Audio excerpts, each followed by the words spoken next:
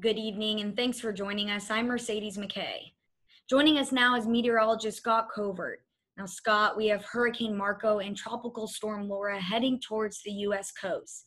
Could we see impact of these storms here in Arkansas? This is it, the final day before the first day of school tomorrow. Most teachers and students are getting ready to head back to the classroom, but some aren't. For the first time in almost 30 years, this woman won't be teaching students. Faye Hansen spent the last 2 years working with the Gifted and Talented program at Pulaski Heights Middle School. After attending training, going back into the building made her sick to her stomach, and she knew the school year wouldn't be safe. Hansen decided to pack up her stuff and turn in her resignation letter just last Thursday. She believes our community transmission rate needs to be in line with the CDC recommendation of less than 5% before Arkansas puts their teachers, students, and community at risk. Coming up tonight at 10, our Mercedes McKay will have Faye Hansen's full story on how she made this hard decision. And as you're getting the kids ready for class in the morning, don't forget to turn to THV 11. Rob Evans, Amanda Yeager, and our entire Wake Up Central team are helping to make sure you're prepared for the new school year. And before we head back to class, some good news in our COVID-19 count. Our daily cases is at its lowest number since July 6th. We have 375 new cases today. That makes Arkansas's total number of cases 56,574.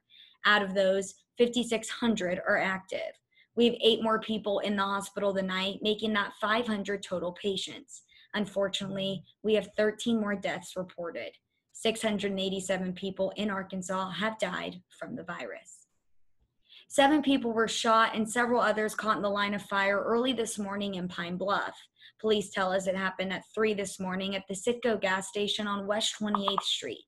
A witness says there was a large crowd in the parking lot, then there was yelling, followed by gunshots. And Jackson County Sheriff's Office is identifying the man who is charged with the death of Sydney Sutherland. 28-year-old Quake Llewellyn is in the county jail for capital murder. He will have his first court appearance tomorrow. On Wednesday, Sutherland went out for a run near State Highway 18 and never came home. Her body was found 2 days later. We will keep you updated as more information becomes available. And we have new details in the Little Rock officer that was shot last night near Doyle Springs. Christopher Crowder was following up on a drive-by shooting at a home on Rosswood Drive when another drive-by shooting happened. He was shot twice in the leg. Crowder has been released from the hospital and is being taken care of by his family. LRPD is still investigating the drive-by shootings. And take a look at this. This is what driving through parts of California is like right now. This is dashcam video from earlier last week as nearly 24 fires ravaged the state.